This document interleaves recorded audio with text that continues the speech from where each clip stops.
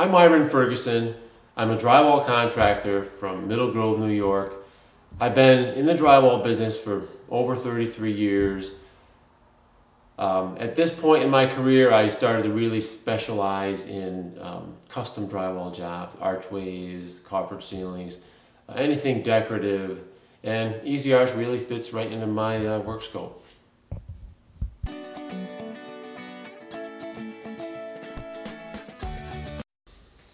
Alright, this is our opening that we're going to install an Easy-Arch in.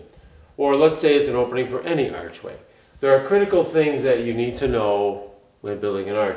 The 4 points of an arch: spring line, rise, height, and width. To install the Easy-Arch, you just bring the arch over to the opening and you fit it in one leg at a time over the 2x4 or 2x6. The opposite leg as well, and push it up into place. And then you need to determine, to make sure that it's level, I measure down from my header to where the arch actual starts. And in this particular case, it was like 10.5 inches, that's my rise. So then I just install drywall screws, typically in 3 places, right at the actual spring line, up into the center, and then on the other spring line. So you typically, on these smaller arches especially, just 3 screws on each side. A larger arch where you might get a little bit of flex in this curved area, you may actually have to put a block of wood or something to help stabilize it a little bit. The Easy-Arch is made of galvanized steel, so it's a nice, solid, strong arch.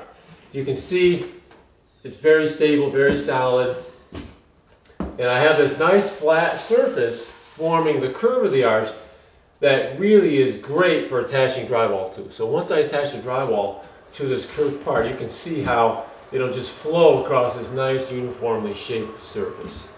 When cutting around the opening, you can either use a drywall router or a drywall utility saw. Both are using the same method. As each is cutting through the drywall, it is actually following along the edge of the framing. It starts out following along the edge of the wood. Then when it hits the Easy-Arch, it just follows right along that edge. And you can just feel a little bit of pressure with the router bit against the metal, and it's the same with a saw. I just use very short strokes and just kind of feel it riding against the metal as I go.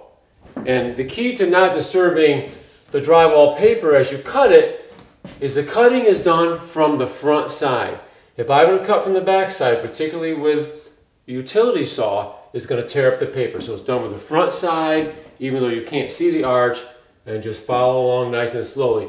The worst thing that'll happen is you won't cut against the arch, you'll cut down below it, and then you just have to trim it off again later.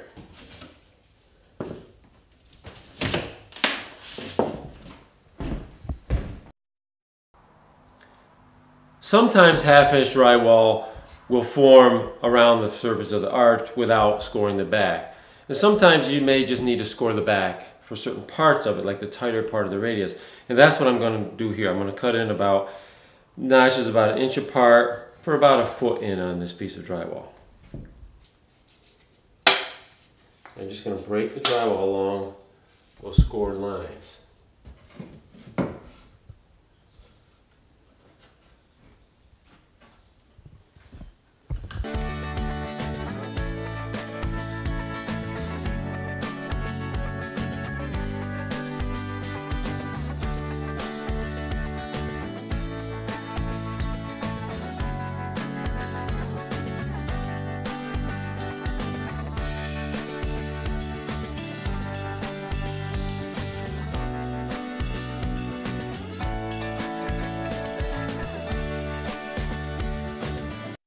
You can buy corner bead already made that will just bend right around in the archway.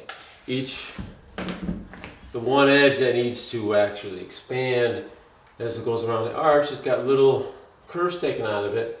Looks like every 1/2 inch or 3/4 of an inch. When I go to attach this, I actually cut the archway bead so it's a little bit longer than my archway. I like it to come maybe about 1 foot past where the archway starts, just so I can blend that in a little bit better. The only exception to that would be if you were using an eyebrow arch. Then you would probably want to stop your flexible corner bead right at that start of the curve. The corner bead that I'm going to put around this archway is held in place with joint compound, just regular all-purpose joint compound. So before I attach the bead, I actually have to put a layer of compound around the drywall, which actually is adhesive that holds the flexible corner bead in place.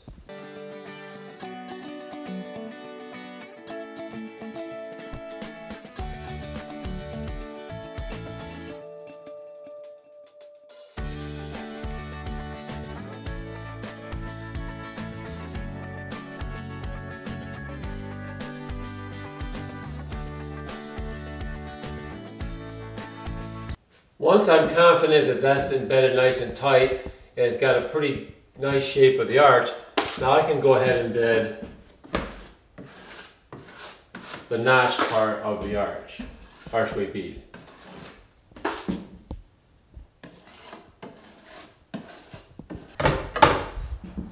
I've got that pretty well embedded, but I want to just tweak it a little bit. Don't forget, the joint compound is the adhesive, so it's not actually taken a set yet, so there is a little bit of flexibility here yet. So I'm just going to make slight adjustments by eye, and I'm actually going to take a stapler and staple this right nice and tight right where I want it.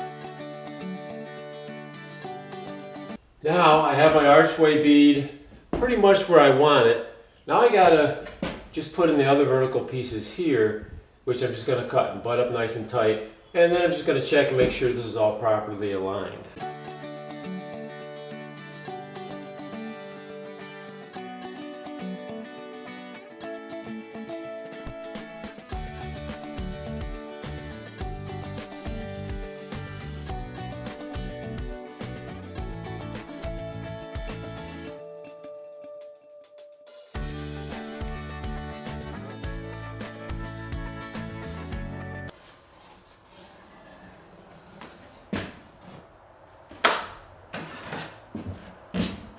There you have it, Easy Arch.